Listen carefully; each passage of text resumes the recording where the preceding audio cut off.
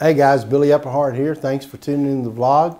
And listen, I just want to remind you that today we're going to talk about how to find the social impact, passion that you are passionate about, or the purpose for, we get many questions about starting nonprofits and how to find what you're really passionate about. So I'm going to give you a couple of guidelines for that here in just a moment. But I want to remind you that we also are doing a GoFundMe project for Farm Uganda.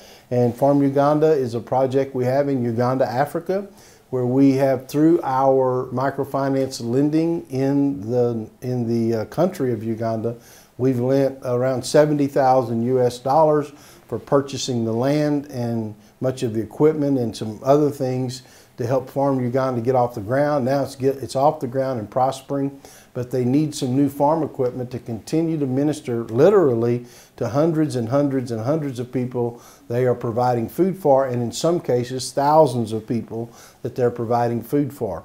And so in some dimensions. And so the reason I bring that up is our goal is to raise $7,500.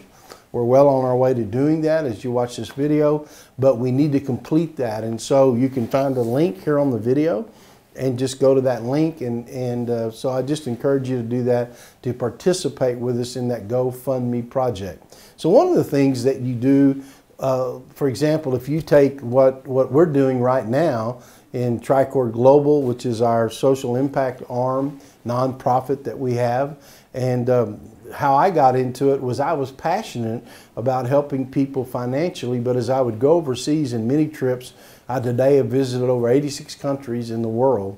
And as I've made those travels all over the world, the one thing I discovered is that in some cases, the way that we were giving our support to people was we were even not wanting to, but we actually ended up creating a welfare society mentality. In some places we were trying to give aid or give help. Let me say this, when there's emergency type aid that's required, there's been flood or famine or some other really catastrophe that's happened, then emergency aid is always absolutely needed. But when it comes to people in an ongoing way, people want to be empowered. They don't want you to just give them a fish. They want you to teach them how to fish.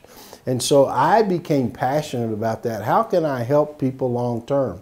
And so one of the questions I always ask myself is, what is something that bothers me the most?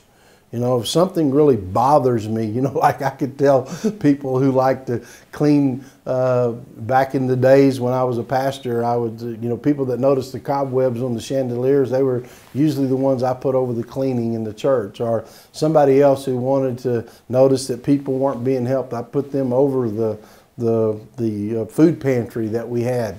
And so the point is find out what bothers you. And if you find out what bothers you or doesn't make sense to you, can you do something about it? And so that really will lead you most of the time to your passion or your purpose of what you can do to help people. So people say, well, I'd like to start a nonprofit, but I don't know what it is. Well, you find something that really bothers you, like empowering women or helping children.